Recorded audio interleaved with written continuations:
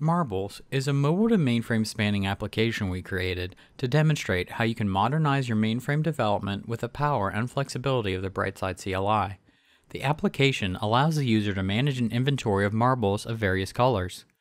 The application is comprised of a Java web server based on Spring Boot, a UI based on the Angular framework, deployed to an IBM WebSphere application server, CICS transactions written in COBOL and Java which communicate with the web server via IBM MQ, and an inventory of marbles stored in a DB2 database.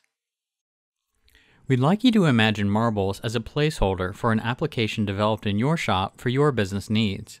As we demonstrate what's possible, try to apply it to your new and existing mainframe projects. We recognize that every mainframe shop is different, and with BrightSide, we're giving you the tools to rapidly develop solutions that fit your enterprise-wide DevOps needs, without locking you into any particular toolchain. We'll show you how simple it can be for a developer who has familiarity with modern development tools, but with possibly limited mainframe knowledge, to develop and test the entire mobile to mainframe application. Let's take a look at how the developer gains access to the source code of marbles. The project's build scripts and server and UI code are all stored in GitHub, so getting started is as simple as cloning the repository. The CICS COBOL transaction code is stored in CA Endevor SCM. Endevor also contains all the build logic and maintenance process for the COBOL transaction code. Even though this code resides on Endevor, you can think of BrightSide as the bridge between the modern developer experience and the transaction code in Endevor. In this example, we're using the IDE Intellij IDEA since it suits our needs well for this project in terms of working with Java, JavaScript, and Gulp. Gulp is a build tool that allows us to easily write build tasks in JavaScript, including compiling our source code, provisioning test environments, and deploying our changes. To get the project set up on our local machines, we just need to customize a few fields in a properties file and run our gulp init BrightSide task. This will initialize our configuration so that we can start communicating with the mainframe. It will also integrate the COBOL source code from Endevor into our project. The code can be edited locally in your editor of choice and seamlessly uploaded back to Endevor via git push.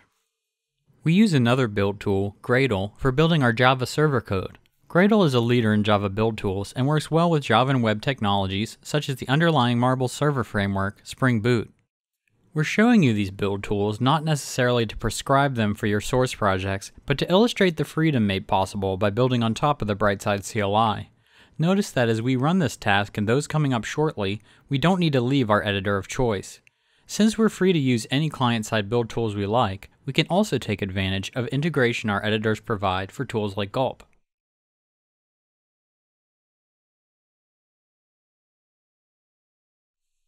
Before we begin editing, building, and deploying our code, we need a test environment to run our code in. It's inefficient for developers to share highly sought-after development resources such as CICS or other ZOS subsystems. This has long been acknowledged and addressed in the distributed development community, and is part of why cloud development environments are so popular today. We need to provision a CICS region so that we can deploy and test our transaction changes isolated from any other developer. As developers, we don't necessarily care where the region is provisioned, but we do care about the ability to quickly develop and test our code. Our system admin has given us the templates and profiles we need to allow provisioning of test environments into the designated test system whenever we need to. We've set up our project so that all we need to do is execute the gulp provision task, which uses the BrightSide CLI and ZOSMF cloud provisioning behind the scenes to create a test environment for marbles. These build scripts can be designed on a per-project basis, consulting systems programmers and experts for advice as needed. After that, even developers who don't know the first thing about installing or configuring CICS can get started making changes to the source and testing them using familiar tools. By automating your mainframe projects, you can reduce the knowledge specialization required to work on mainframe source.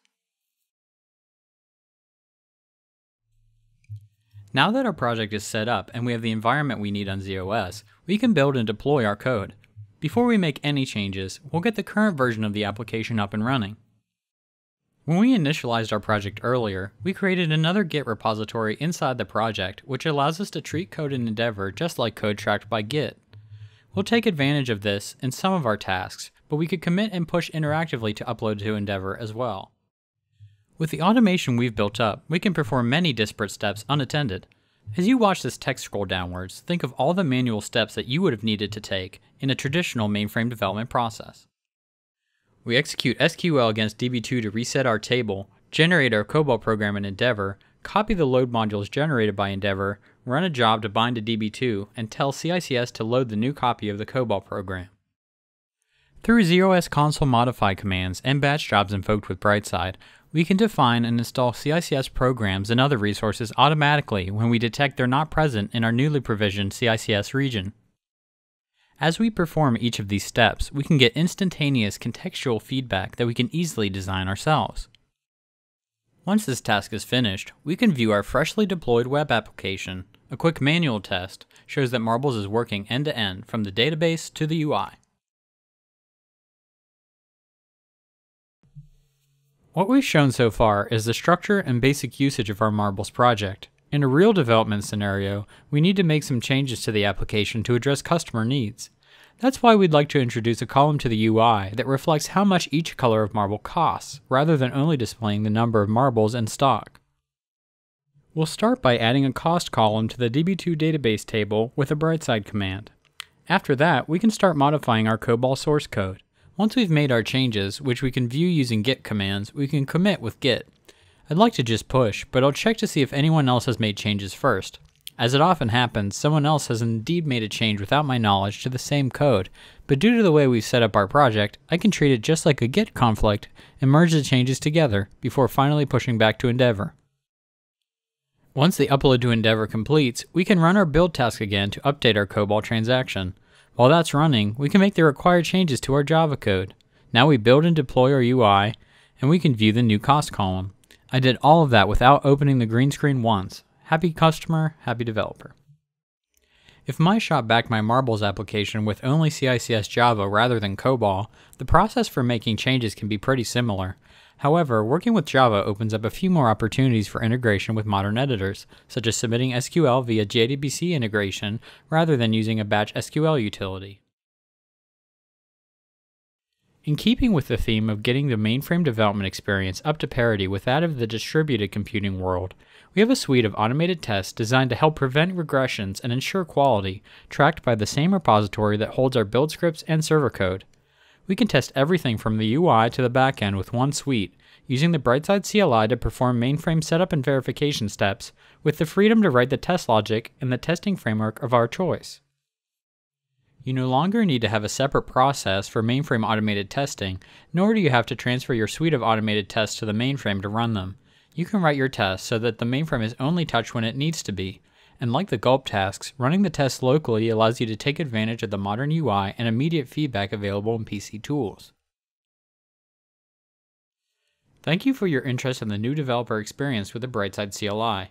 For more information, please contact Sujay Solomon, our product manager.